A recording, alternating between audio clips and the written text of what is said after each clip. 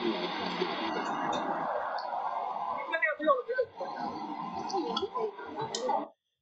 very good evening, and thanks for clicking on to the 56th or 53rd edition. I'm jumping ahead of myself. The 53rd edition of the Global Weather and Climate Report.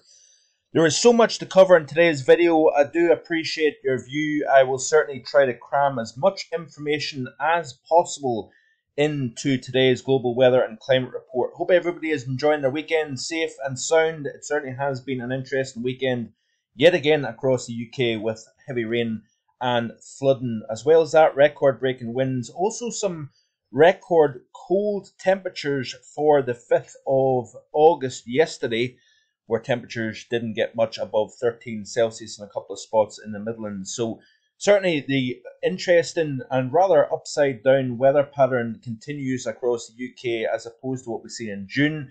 July was record wet and August is getting off to a cool, wet start as well.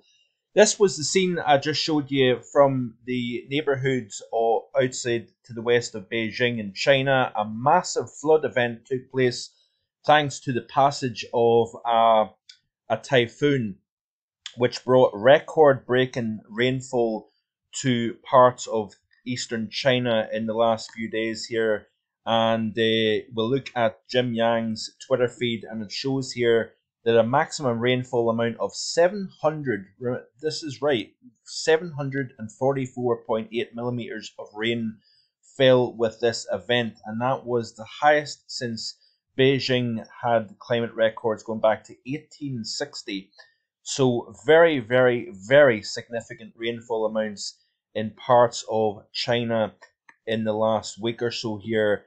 And, you know, the Western Pacific is very, very active at the moment, while the Atlantic is rather quiet. But we did see in excess of 500 millimeters of rainfall in parts of Beijing over a 24-hour period. So the extremes continue in several parts of China with regards to rainfall. And, yeah, we are also talking about a lot of heat in parts of the hemisphere also.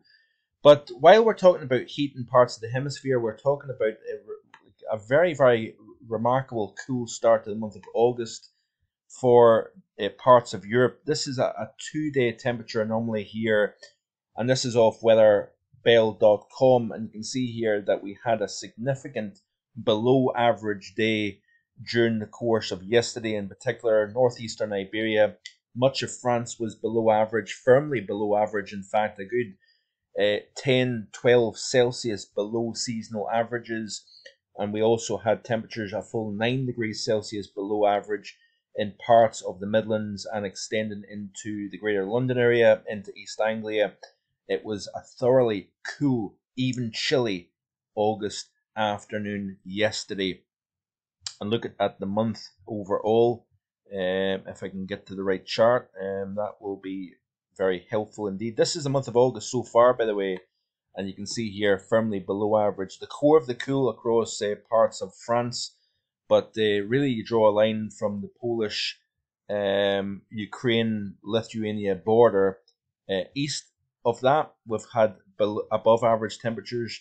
To the west of that, below average, and all of the UK and Ireland is below average so far in August. The question is, how long does that continue? It looks like we are going to see a pattern change during the upcoming work week. We'll look at that in tomorrow's video. But we do have a firmly below average regime over Western Europe at the moment here. This is the global temperature anomaly here for the month of August so far, and we've got a bit of a north-south divide.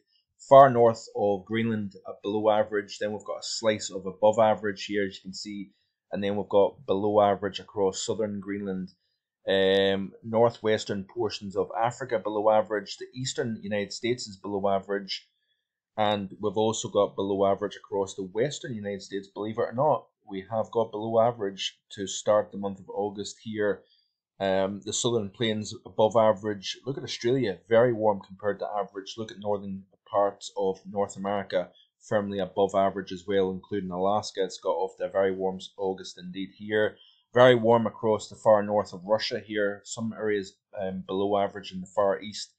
but there is a lot of warmth stacked up across the northern hemisphere, but also the southern hemisphere. Despite parts of southern Africa being firmly below average to start the month, we've got warmer than average across parts of the central and eastern Sahara. Like I said, slightly below average across parts of Morocco and the western states, as you can see. But that is a fairly warm start to the month of August, and it looks as if the month of July has been the warmest on record, certainly since satellites began.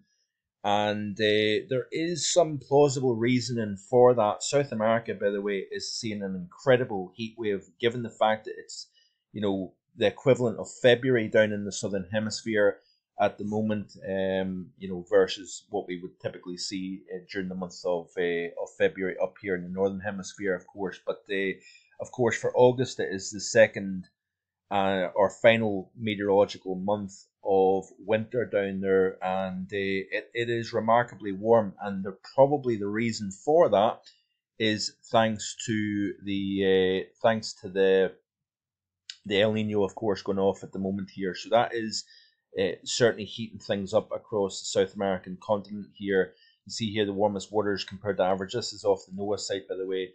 Is across the northwest Atlantic here. We've got a warmer than average main development region of the tropical Atlantic, of course. We've got a lot of typhoon activity, of course, across the western Pacific at the moment here. And you can see here this cold pocket to the south of Japan, Okinawa, down to the Philippines and Taiwan. And the reason why is that it's simply upwelling of water thanks to those typhoons going off in this region of the world here. So it's been a very busy spell at the moment, and hence why we've seen such record-breaking rainfall in this region of the world. The monsoon season has been remarkable, especially across northwest India. This is off Vadris of Weather from Rajesh Kapadia, his website, and you can see here rainfall amounts. And this is just, by the way, monthly rainfall amounts. And you can see here, this is a Masinaram. Is that how you pronounce it? I could be wrong with that.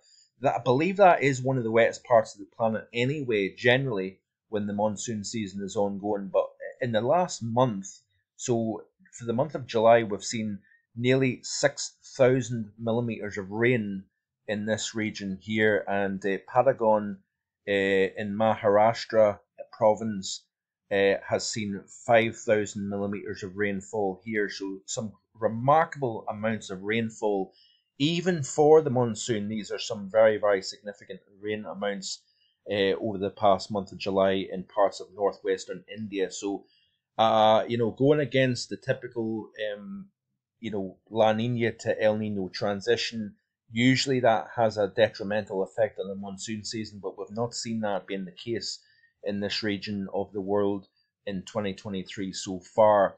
Thanks to Rajesh's site here for some of these figures.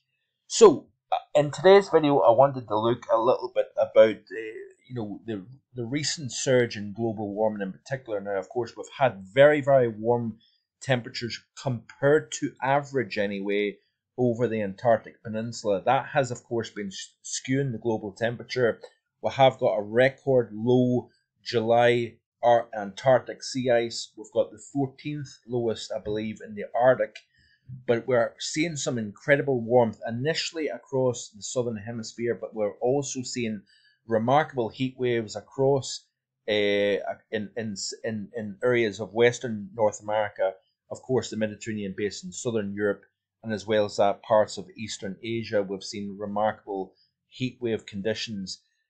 And it's interesting going to the research. Recent new research has shown some findings with regards to the Tonga volcanic eruption in January 2022 explains short-term global warming. This is a tweet here by Robin Manotti, and you can see here this is a tweet here saying that huge amount of water vapor hurled into the atmosphere as detected by the NASA microwave limb sounder and could end up temporarily warming Earth's surface. When the volcanic eruption took place in the Southwest Pacific eruption January 15th, 2022, it sent a tsunami racing around the world and set off a sonic boom that circled the globe twice. The underwater eruption in the South Pacific also blasted an enormous plume of water vapor into the Earth's stratosphere, enough to fill more than 58,000 Olympic-sized swimming pools. The sheer amount of water vapor could be enough to temporarily affect Earth's global average temperature. We've never seen anything like it, said Louis Milan, an atmospheric scientist at NASA's Jet Propulsion Laboratory in Southern California. He led a new study examining the amount of water vapor that the Tonga volcanic eruption ejected into the stratosphere. The layer of the atmosphere, between 8 and 33 miles above the Earth's surface. So, there's no getting away from it. Water vapor, contributes to a tremendous amount of warming. There's a lot of attribution given to carbon dioxide, but this is almost a perfect example of what happens when you release a tremendous amount of water vapor into Earth's atmosphere here. And there's no getting away from the fact that since mid-March 2023 in particular, this is a tweet by Dr. Ryan Maui, and showing a dramatic 1 Celsius warming in a matter of 2 weeks raised the global temperature to the record levels we're set at today. And this is likely a direct response to that volcanic eruption taking place here, which really throws quite the curveball in terms of the global warming argument.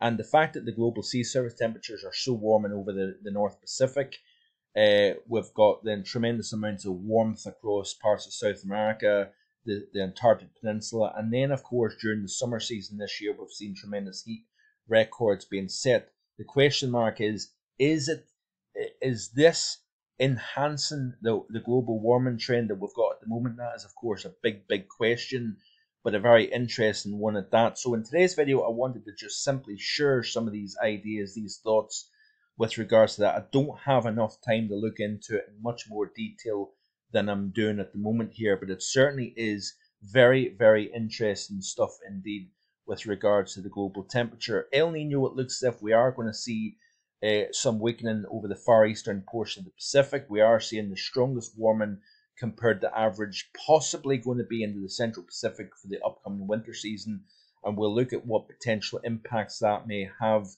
over the for the boreal northern hemisphere winter coming up in 2023-24. But there is a lot of interesting things going on at the moment here, folks, and a lot of plausible reasoning for such strong warming across the planet. That that lag effect from that eruption back in January 2022 to the warming that we're seeing now may last for a few years, but of course the developing El Nino is not going to help either, because that is going to enhance the warming coinciding with this volcanic eruption, of course, that took place a year and a half ago. And let's watch and see what happens. Certainly the development of this summer pattern has been interesting. Strong warming initially in the month of June for the UK and northwestern Europe. Then we've seen a turnaround taking place, and now we're seeing some remarkable amounts of rainfall. I believe that is a byproduct of the developing El Nino that was built into the forecast back in May, saying that we would see the turnaround from dry to wet this upcoming summer. We've seen that. Looks like we're continuing with that. There is also a possibility of a reprieve in the pattern during the second half of August with a drier, more high pressure pattern. But we'll watch this space and see how long this surge of warmth that develops during the second half of the upcoming work week, how long does it last? We'll look into the details of that coming up in the coming days here on the channel. If you haven't already done so, be sure to hit the subscribe button. I'm closing in on 5,000 subscribers. If you're enjoying the content, please hit the like button. Show YouTube that you are enjoying the content, and also continue to watch this space. We've got a lot of exciting things to come on marvelgoonweather.com in the coming weeks and months with the build-up of the winter forecast and showing you things that you're not seeing elsewhere. So I'm trying to see if I've covered everything. Even with regards to the autumn season, I don't typically do an autumn forecast, but I will be sharing some ideas with the autumn coming up. So that's it for today. I appreciate you watching. Be sure to subscribe if you haven't already done so, and I'll see you again tomorrow with more. Bye for now.